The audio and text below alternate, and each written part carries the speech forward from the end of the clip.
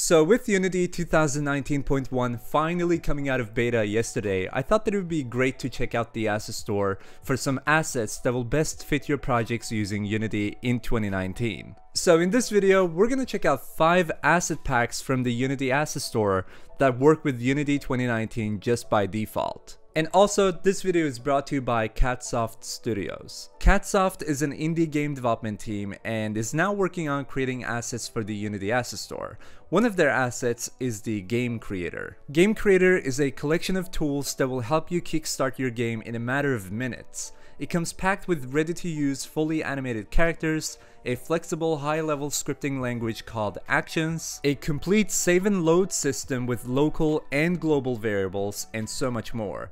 And you get access to all of this without writing a single line of code. To check out more about Game Creator, click the link in the description. Alright, so without further ado, just go get your wallet. I was gonna say Unity, but go get your wallet because mine is still crying after so many assets being released this year. So to start this video off, the first asset we're gonna check is called MadGoat SSAA, or also Super Sampling Anti-Aliasing. This is an affordable, complete, and stable super sampling solution available on the asset store.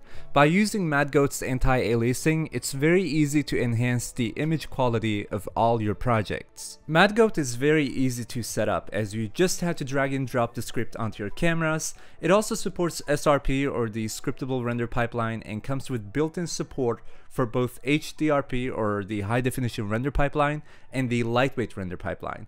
This is actually the biggest reason and the main purpose to why I include this asset in this list. MadGoat's solution for SSAA is also what I've used in most of my speed level design videos in the past, so I just know that this works out of the box and it actually works really well. And now, moving on to number 2, we have an asset pack called Suburb Neighborhood House Pack Modular. This is a 3D model pack on the asset store, which now also supports HDRP in Unity. You can use this asset pack to easily create beautiful looking and high detailed residential houses and streets from modular pieces and populate your scene with huge amounts of props. The package includes a modular road system with sidewalks, modular houses with exteriors and interiors, trees, bushes, flowers, mailboxes, cars, lamps, electric poles, and so much more. There's just so much content in here. And everything is also well optimized and made with good performance and customization in mind. So performance is not going to be an issue where you'll have to deal with it using this pack. Also, this is what I used in my latest tutorial video where I show how to use volumetric lights in Unity using HDRP. So you can see that video as an example for how this pack looks. And next up at number 3, we have an asset pack called AAA Magic Circles and Shields Volume 2. This is a VFX pack of cool looking power-ups for your games.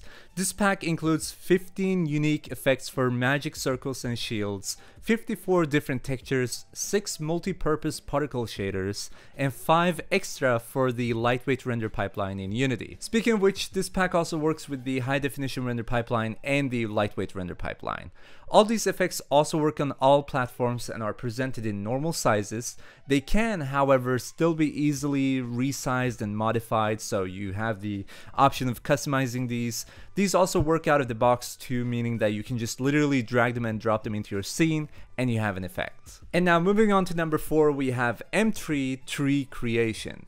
Now Mtree is a powerful tree creation tool for Unity, which is probably obvious from the name, and it's now compatible with both high definition render pipeline and lightweight render pipeline.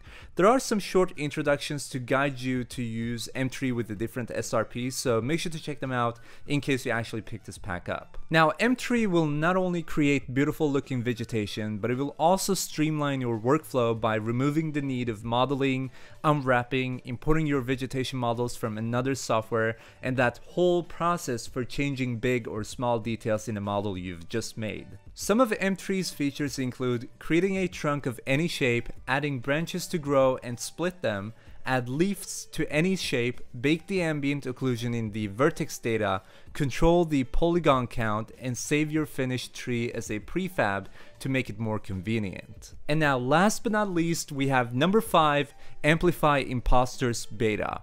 Now Amplify Impostors is a tool for optimizing your projects with ease by using next generation billboard imposters. So imposters are basically camera facing quads or simple polygonal shapes that replace complex geometry by rendering a fake 3D representation of the original object.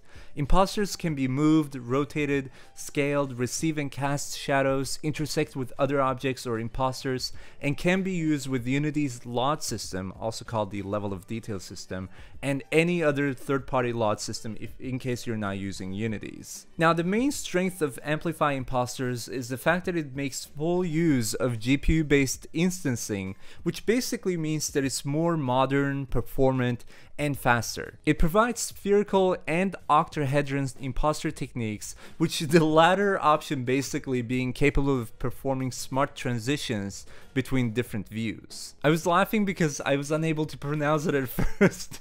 So I was like, if I can't even say the name, how am I supposed to tell people what it does? Anyhow, so those are the 5 awesome assets that I wanted to share with you guys. Keep in mind that these all work in Unity 2019 and later 2018 versions, so if you still haven't transitioned into 2019, that's fine, because they are compatible with the latest SRP's high definition render pipeline and the lightweight render pipeline, which I feel like you've heard the names of quite a lot in this video, so I'm not going to bombard you with that anymore. Also, keep in mind that I'm going to link to all of these assets in the description box of this video, so if you want to check them out, feel free to just browse down a little bit into the description and check them out. So now, if you guys enjoyed this video and want to see more, make sure to give this video a thumbs up to show some support, and hit the subscribe button below this video to stay up to tune for new content. Now also make sure you turn on that bell icon, or hit the bell, I don't know what you say about that. But yeah, hit this bell icon down below the video next to the subscribe button. After you hit subscribe,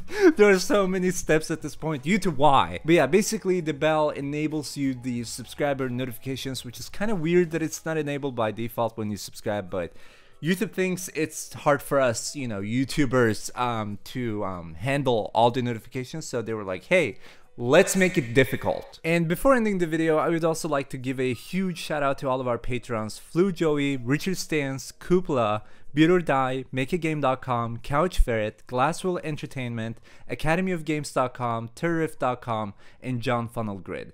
Thanks to your support on Patreon, I'm able to make more videos. Alright, so with that being said, I'm going to be super active in the comment section and in our Discord server, so I hope to see you guys there.